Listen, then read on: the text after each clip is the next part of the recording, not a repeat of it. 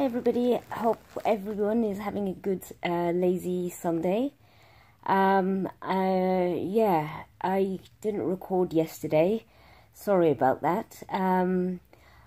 I had a really bad day yesterday. It wasn't as bad as the flare-up that I had that was recorded before by my husband, but I woke up and I was trying to be very, very strong and not take any painkillers, but as a result, I was just, you know, the fact that the last couple of weeks has drained me, and I've been out every single day, and a few days, obviously, with stepdad, my husband's stepdad being, passed away, sadly. We were pretty much in the last couple of days at the hospital there, staying at the hospital in the daycare, day room. So obviously my body ached yesterday and it just got the better of me, and it felt like every single bone and nerve and part of my skin was on fire. The hairs, I couldn't, the hair on whatever, every single part of me just felt like somebody had lit a matchstick and just sort of was just hovering over it. So every little movement was that burning sensation, tingly sensation, numb. My aches and my body just felt like, you know, one of those big machines that just sort of tar the road and flatten it out.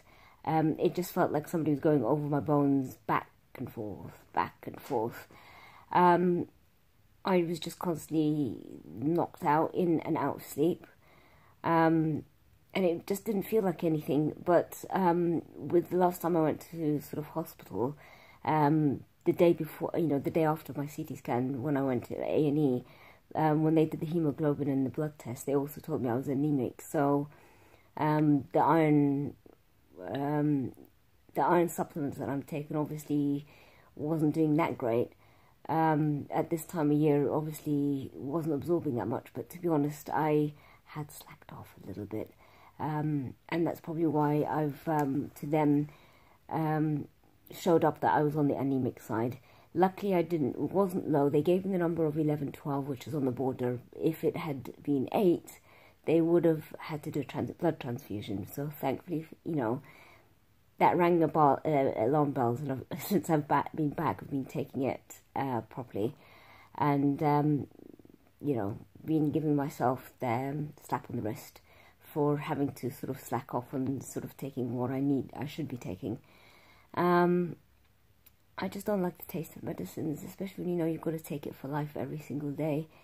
But yeah, it's whether I've got to outweigh the taste or my health. Yesterday was, obviously, I'd rather avoid the taste and take it rather than feel so horribly wrong in all angles. And I'm sure I'm not the only one that probably thinks, oh, medicine, what's it gonna do? Yeah, please don't listen to yourself when that little sound at the back of your head just pops up and says, one day isn't gonna cause a problem. Yes, it is. Yes, it is. It's not a nice feeling. And it wouldn't be better if you had to stay in hospital and have a blood transfusion. So as hard as it is, sometimes times like this I wish I'm at my mum's, because no matter what happens, your mum or your parent or whoever's looking after you will always end up coming to you at the back and like, yeah, make sure you have this. Yeah, life gets on, and yeah, I kind of miss that. But anyway, I'm back today. I couldn't resist. Last night I ended up having to take my tramadol.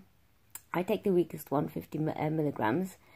But I find that at the moment, the one helps me to get off and out of bed. It doesn't completely take away the pain, but it helps numb it. And I've just noticed that I'm kind of shouting. My ears are kind of semi-blocked. So I won't be shouting down to you guys and it sounds really loud.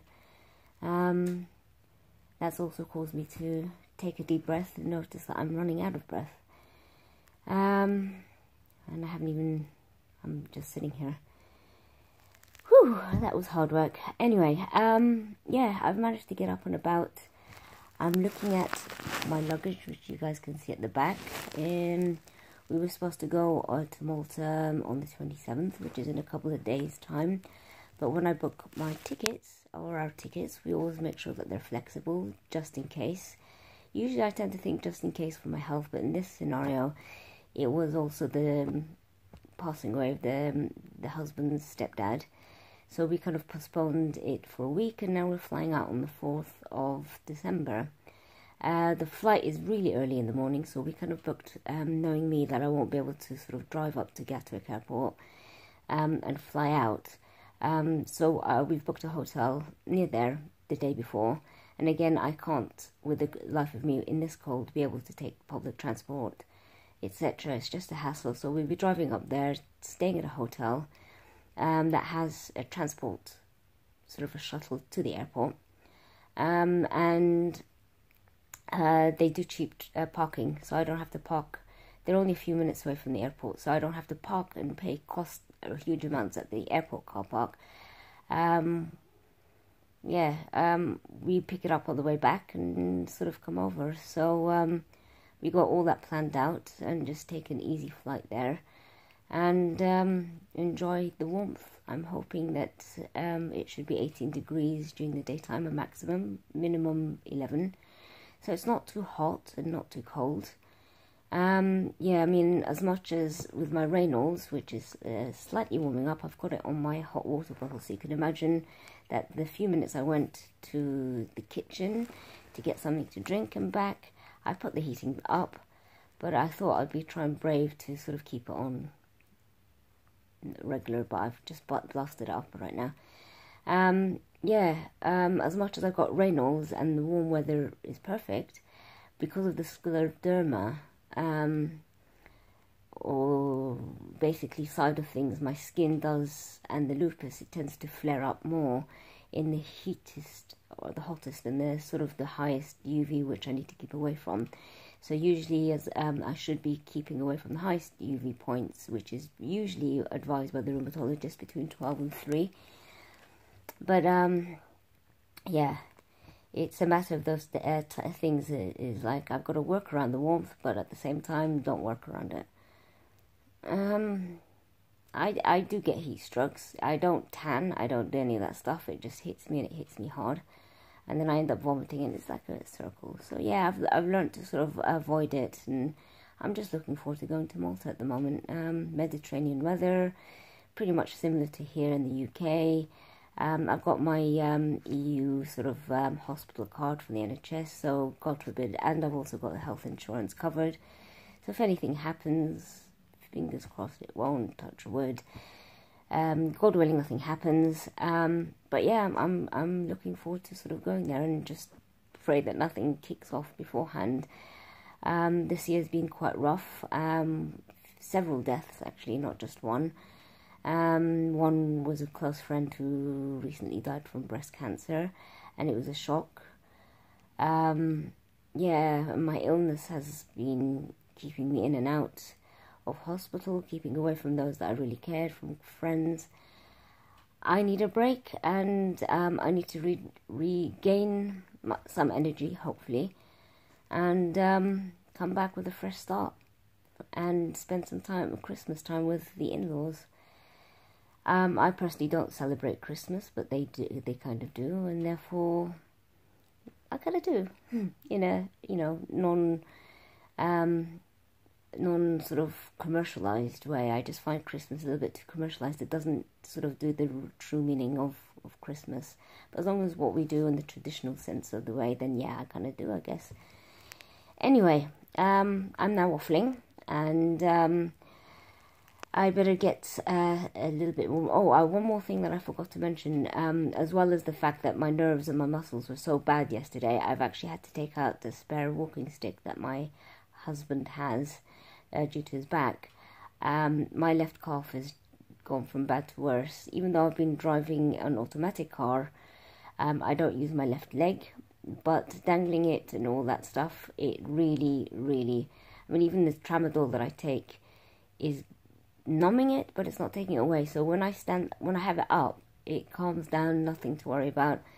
The minute I start standing, it starts swelling, throbs, and it just really pulls, and I can't, you know, my feet, when you're like that, I just can't go on my tiptoes, and I'm limping really badly.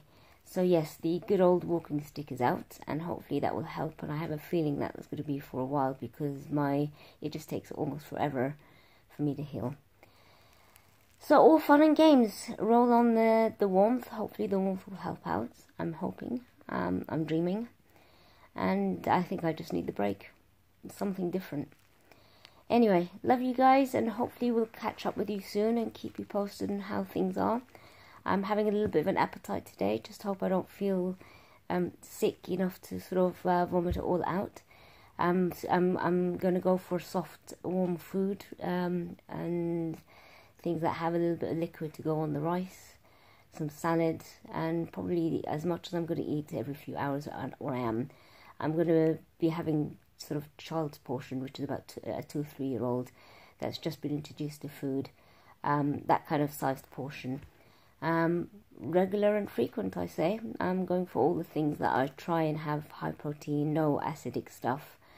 I'm avoiding red meat today. So yes, I've opted for brown rice. I know high fiber causes me to go in a lot more, but at least I'm getting the nutrition from the brown rice. I've put turmeric on it to help out with the sort of benefits of the turmeric.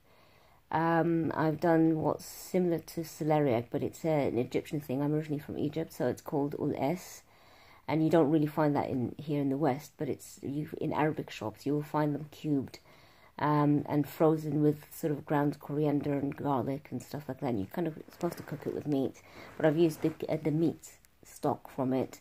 My husband and his dad, who usually comes around on a Sunday, they'll probably end up having the meat, which is really, really best lamb, because it just becomes really soft and tender. They can probably end up having the meat, but I'm going to avoid having the red meat, as long as the flavour is there, and it'll be soaked into soupy sort of with the rice, and I'll have some salad with it.